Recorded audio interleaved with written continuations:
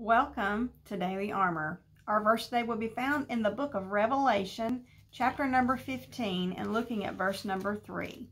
Revelation 15, verse number 3, and it says, "And they sing the song of Moses, the servant of God, and the song of the Lamb, saying, Great and marvelous are thy works, Lord God Almighty. Just and true are thy ways, thou King of saints." I was kind of looking for some scripture about praise. I've been doing it for a couple of days. Been reading through the book of Psalms. It's got so many good psalms that are praising the Lord. If you know anything about the book of Psalms, it is a book of songs. That's what Psalms is. They are songs to be sung to the Lord. And you don't just see that in the book of Psalms, but you see that, throughout the scriptures. Here in the book of Revelation, something that stood out to me was I just loved all the descriptions of the Lord and even the mention of the different kinds of songs that are sang here. If you back up to verse number 2, I just want you to notice that there had been a great battle going on, but then there was victory. If you look at verse number 2, it says, "And I saw as it were a sea of glass mingled with fire, and them that had gotten the victory over the beast." Gotten the victory over the beast.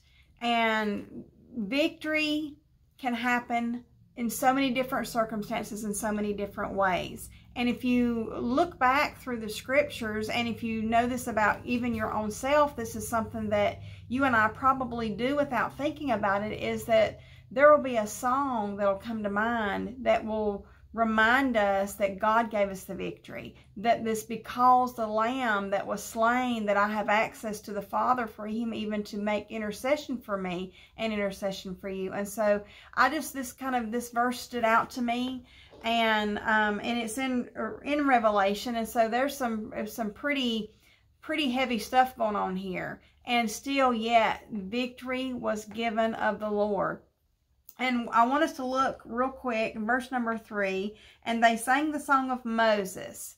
When I was looking up some information about the song of Moses, it took me to the book of Deuteronomy, chapter number 32, and the book of Exodus, chapter number 15.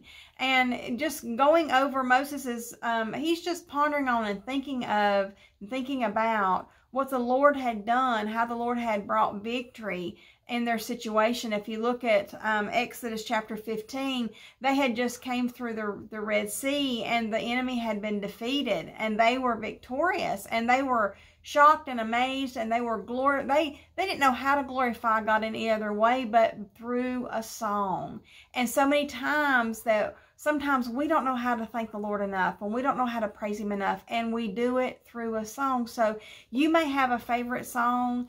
You may have different songs for different things that help you thank the Lord. I know so many times for myself, I get wanting to thank Him and wanting to praise Him. The reason I go to His Word is because the psalmist so many times has said what I'm thinking, what I'm feeling, what I'm trying to express, and I stumble with my words and I want to express myself. And I can go to the scriptures, and it helps me so much. And if you're like me as well, you can go to a song. Somebody has written words, and you're like, how did they know? How did they know that that's exactly what I've been trying to tell the Lord? That's what I've been trying to express. That's what I've been trying to share with others. This is how wonderful God is. This is how amazing God is. And that's what it says here in this verse number 3. It's talking about the song of Moses, and then it says the song of the Lamb. And boy, are there a lot of songs about the Lamb. We know who the Lamb is. This is Lamb, capital L, and this is Jesus. What He did, He brought the victory when He took on our sin, and then He took on that death that we deserved, but we were not even able to pay, because sin was keeping us. Sin was blocking us. But He came, who knew no sin, to be that for us. so he could be that sacrifice for us. And he is that lamb that was slain, that brought the victory in my life and the victory in your life. And I know some days it feels like that we're not very victorious. That's just dealing with life, and that's just dealing with things in the flesh. But when we really think about how our future looks, we have the victory because of the lamb. I want you to notice these things that is described. It says, great and marvelous are thy works. The Lord has done some great and amazing, marvelous works. You think about the Song of Moses and those things that song was written about. I mean, who would have thought that the waters would have been parted? And when it describes that, they were up in a heap. And I liked how it described it, and how that it was, it was held back. It was this wall of water. Who's ever heard of a wall of water? You've heard of a rock wall, a solid wall, a concrete wall, a mountain of dirt to be a wall. But who's heard of a wall made of wall? I mean, a wall made of water. A wall made of water. Who's heard of that? That is how marvelous and how amazing that our God is. And then to think about all the works that he has done. I think about that when he saved me, that was marvelous, and that was wonderful, and that was beyond my comprehension, that I had no hope. I had no way of getting to the Lord. I had no access to the Father, but he made the way. How great and marvelous are his works. He made the way. And I can sing about those things in those songs that are about Jesus, and it's all about the blood. If not for the blood have been applied to my life, I would have no hope. But because the blood has been applied, I have all hope. He is my hope. Jesus is my hope. When we move on, and it says, great and marvelous are thy works. And I like how this title, Lord God Almighty, this title, Lord.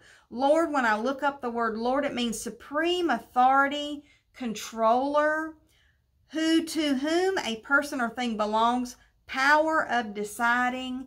It is, Lord is a respectful title, meaning master.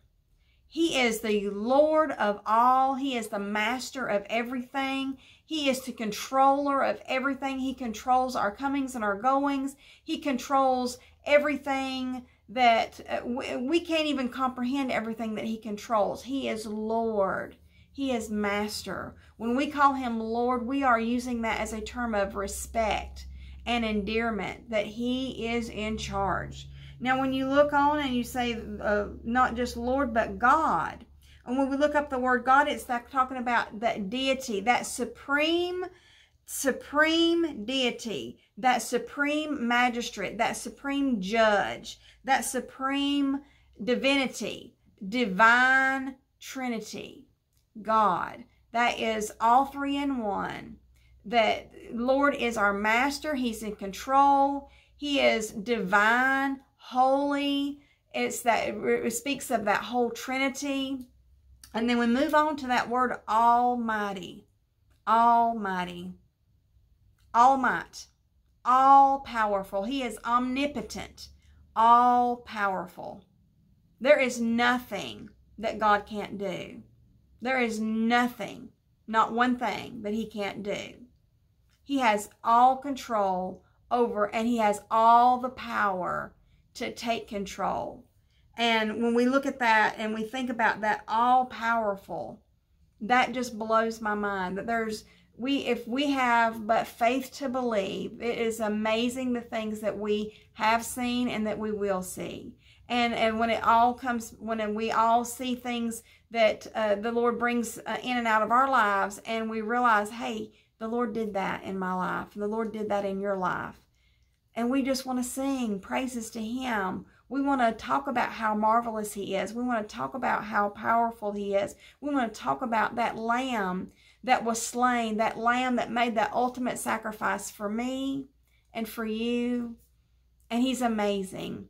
And sometimes just like in this devotion, and I would normally delete something when I fumbled with my words so much, but I want to express to you that I fumble with my words. And I love a song that puts it all together and is helping me with my words and puts it together for me. And I just want to thank the Lord for the marvelous, wonderful, great things He's done in my life. And I want to thank Him and I want to praise Him for the great things and the wonderful things He's done in your life as well. Thank you for joining me. I look forward to seeing you again soon.